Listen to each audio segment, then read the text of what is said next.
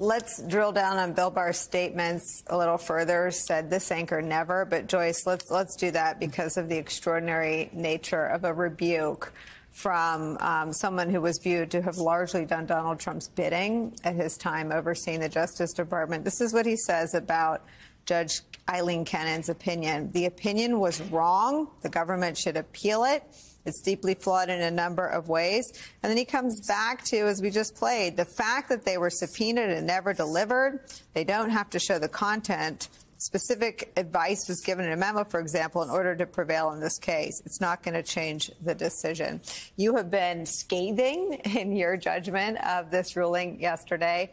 Tell me where things stand in your view today.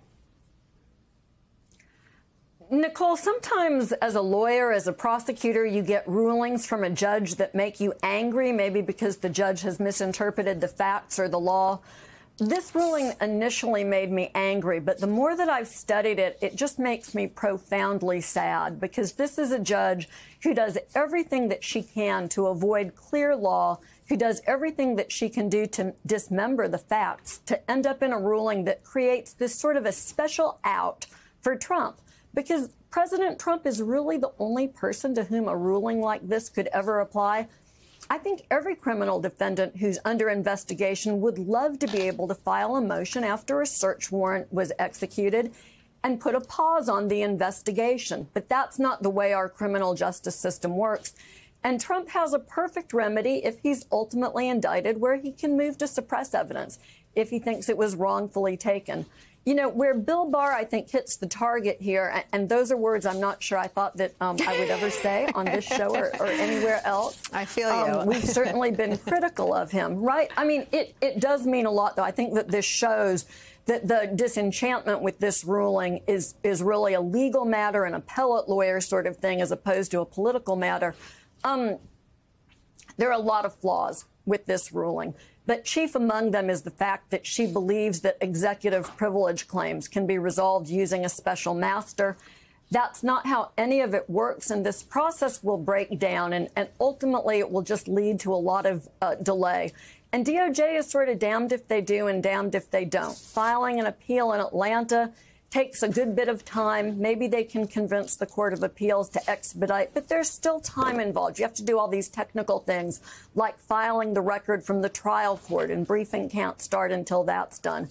By the same token, if DOJ goes ahead with the special master process in this situation that's really not suited to resolve the claims that Trump is going to raise here, it creates a mess. So what the judge has done here, rather than speeding the administration of justice, is to delay it and to interfere with it. And I regretfully agree with the former Attorney General in this matter. I said this last week. We will all remember where we were when Bill Barr made one of the more salient points about the special master ploy. And it clearly is that. This is, Joyce, what the Justice Department argued in the hearing on Thursday. It falls in line with the points you're making. This is Jay Bratt said that under the protocols that are proposed by the plaintiff, they would regain access to those, including potentially the former president. We have no idea where they would be stored. And again, this would be giving access to people, things they do not have the right to have access at this point in time, all for what we think is a fanciful view that somehow they would successfully be able to interpose an executive privilege objection that would prohibit the executive branch from reviewing the executive branch materials for core executive branch function.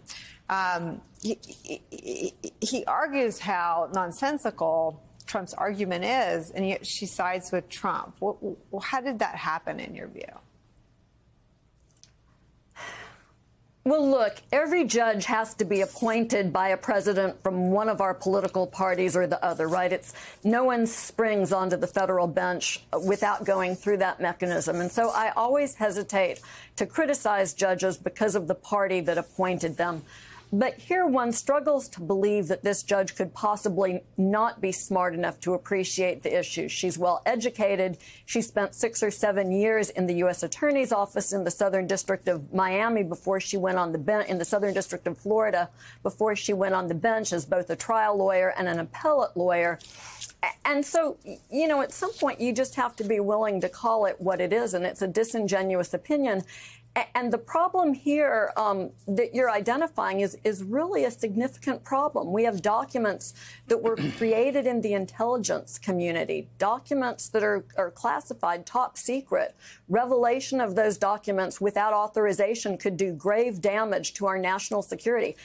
And what is this judge going to do? Oversee a process where those are sent back to a former president who's shown he's not trustworthy, who's shown he doesn't care about national security? Why would a federal judge put the country at that level of risk? I think her opinion ultimately raises a lot of questions that we don't yet have answers to, and that may force DOJ to appeal this issue to the 11th Circuit rather than going ahead with the special master process, hoping that it would be quicker. There are some real problems here in resolving the executive privilege issues. Well, it's not like last week someone pretending to be, who was it, a Rothschild, didn't infiltrate Mar-a-Lago and get. I mean, it's not like Mar-a-Lago isn't a flashing yellow soft target for American adversaries. Of course. And I got to tell you, it feels like to me that the judge had a pile of legal precedent and legal rules on her desk, and she went like this, wiped them all off the desk, and then spitballed, how can we give him a win? Why? I don't know, because the irony is, by ignoring, I mean, let me just give you one example. I could get into the weeds of this opinion, as Joyce could, as many other lawyers that could come on your program and do, but it is all, it's complicated, and you get in the weeds quickly, and people will, like, their eyes will roll back in their head, they'll switch channels. So I won't do that. But what I will say is let me give you one example. To enjoin the investigation, the judge has to find that the person asking for this has a high likelihood of prevailing. Well, has Trump prevailed in any court on executive privilege? No. He has not. So the idea that this judge would find that Trump has a high likelihood of prevailing on executive privilege, which she must find in order to do the injunction, it's bonkers. It's just bonkers. So in this opinion, she says she thought the appearance of fairness was very important. I got news for her. She is now the author of an opinion that just screams this is not fair, screams this is not based on law, totally untethered from precedent and legal precedent and the law. And so it is, and she's very early in her career. I don't think she'll ever overcome this opinion in her entire career because it is so bad. I would love to talk to the clerks who work for her because I guarantee you they've had some sleepless nights over the last few nights.